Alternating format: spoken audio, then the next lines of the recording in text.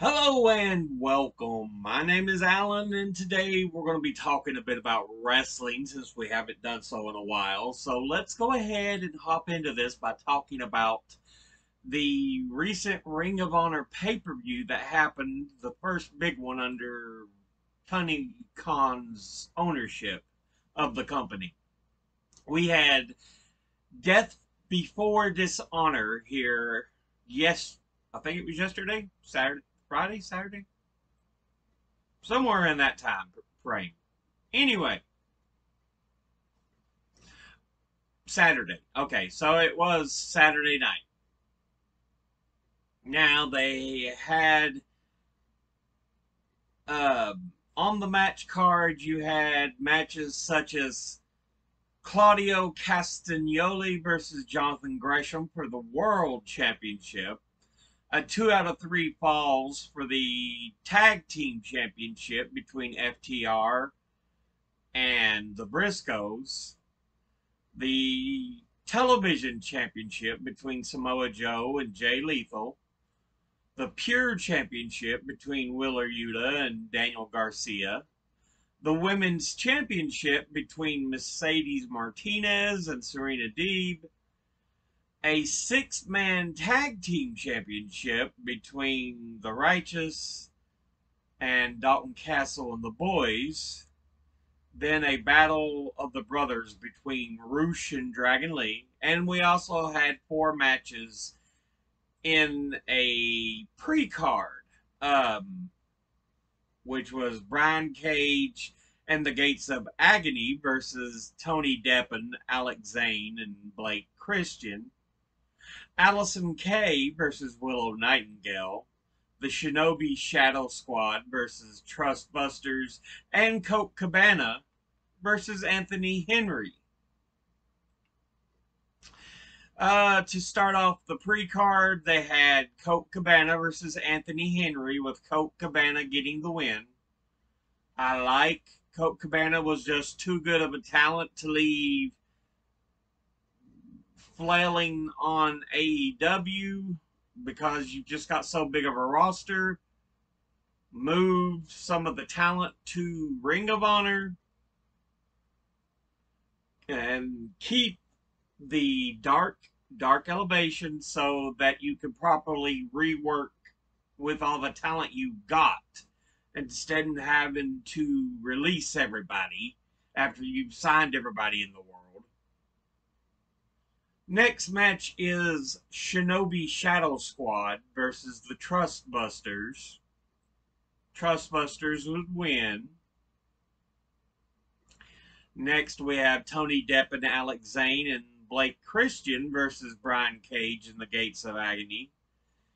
Cage and the Gates of Agony would win. They're part of the Tully Blanchard Enterprises organization formed in Ring of Honor. So, yeah, it's interesting to see how that'll go. And last of the pre-card matches, we have Willow Nightingale versus Allison Kay.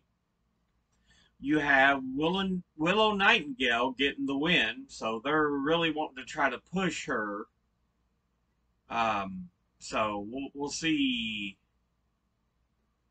what they will actually do, because Allison Kay has held some championships and everything um, herself, holding the women's championship in the NWA and part of the women's tag team championship. So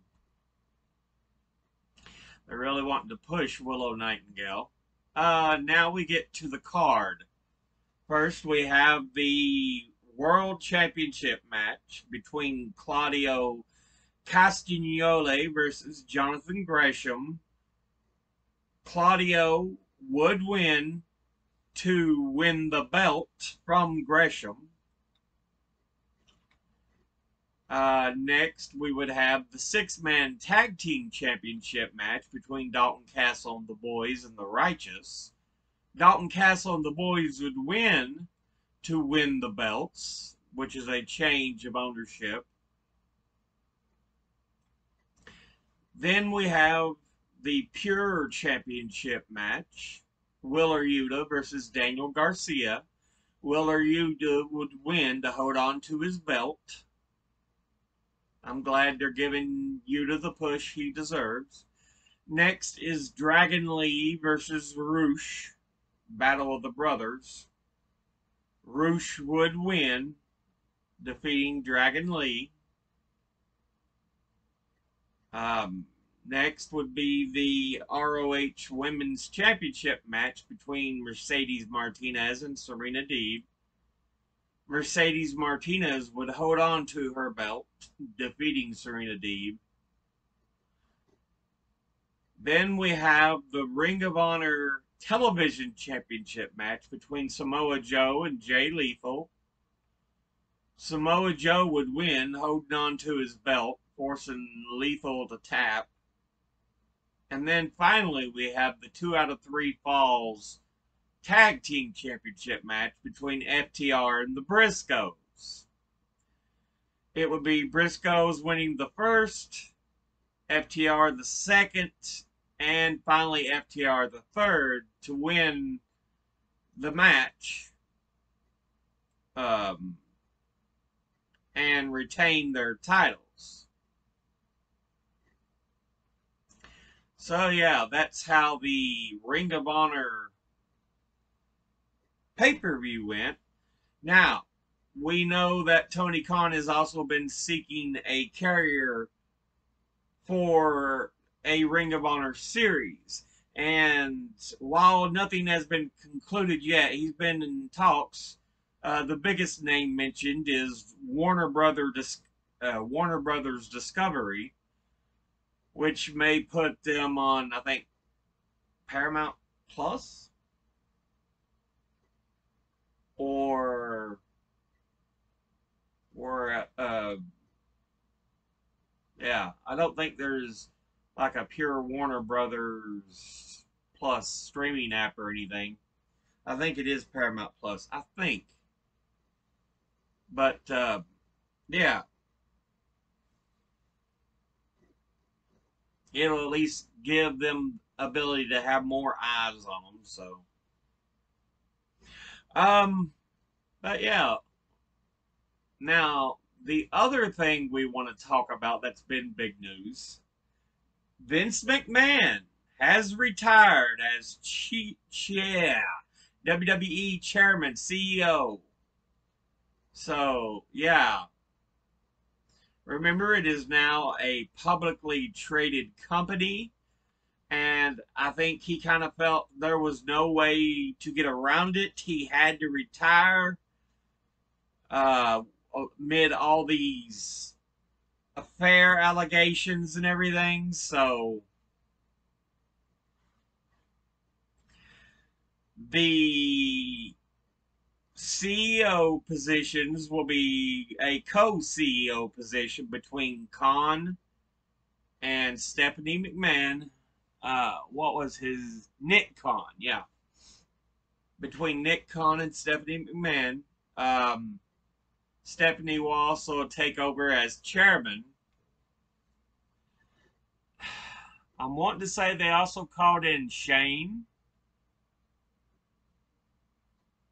So he's going to have a position as well, I believe.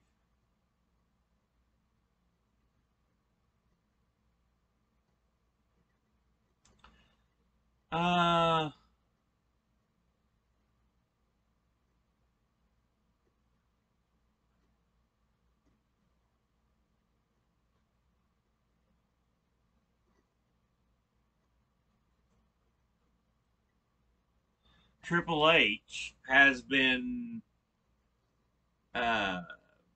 raised up to the executive position for talent relations.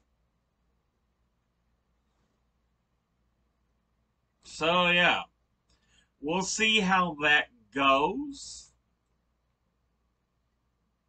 But it is, I think it is without a doubt trying to quash the impact of the sexual allegation rumors on WWE itself. Like I said, where it is now a publicly traded company. So, but that's all we wanted to kind of talk about in today's episode. I will be posting the links in the description below the video. As always, educate thyself, think, read, study, learn. Someone tries to tell you something you have trouble believing, ask them to cite their sources. I'll see you all in the next video. Until then, later.